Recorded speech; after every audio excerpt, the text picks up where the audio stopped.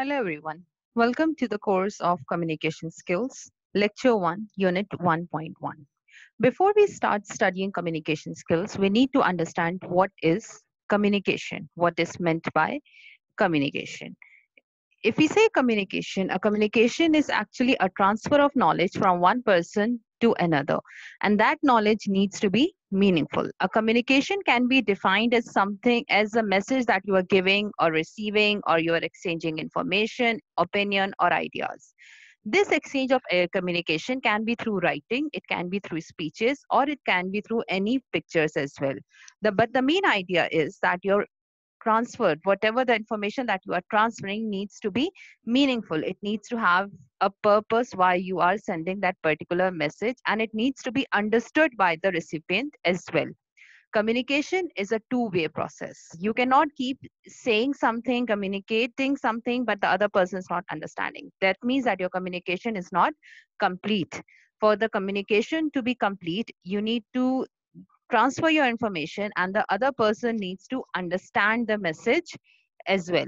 If we talk about communication, there are many benefits of effective communication. The first thing is that because of effective communication, your decision making skills and your problem solving skills become strong. You are able to take decisions, you are able to solve the problem if you communicate with the other person.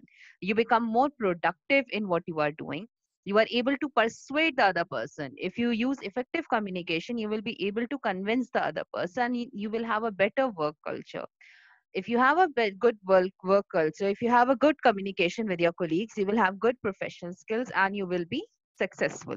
Along with that, if you are communicating effectively, you can get proper feedback and you can enhance your work as well. So, how do we develop your communication? The first thing is that you need to define your goals and expectations. You need to clearly understand what are you trying to transfer, what information are you trying to give to the other person. You need to clearly deliver your message. You cannot have confusing ideas in there. You need to understand that how you're going to choose your medium. Which medium are you going to use? Whether you're going to use a telephone or a laptop, or maybe want to write it on a paper, maybe you want to send an email. So you need to choose a medium carefully as well. You need to make sure that the person that you're trying to communicate to stays involved as well, and he listens and he shows empathy as well. And this goes towards you as well, that you need to listen to the other person to communicate effectively. You need to make sure that you're not only speaking, but you are listening as well, because until and unless you listen to the other person, you will not be able to understand what their issues are, and you will not be able to communicate properly. So, what are the skills that you're going to require? The first thing that you will require are good interpersonal skills, a good personality, you need to have a good listening skills as well. You need to have good non-verbal communication skills. You need to have a good body language. You need to be very open to listening to the ideas. You need to have good presentation skills so that you are able to present your ideas, and you need to have good writing skills so that you are able to communicate to the other person.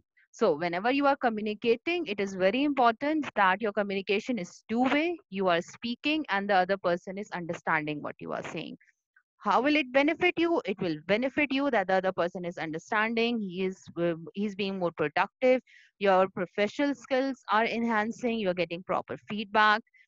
When all this will only happen if you know exactly what you want to communicate, you deliver your message, you choose the right medium, and you listen to them as well, using your interpersonal listening, non-verbal presentation, and writing skills.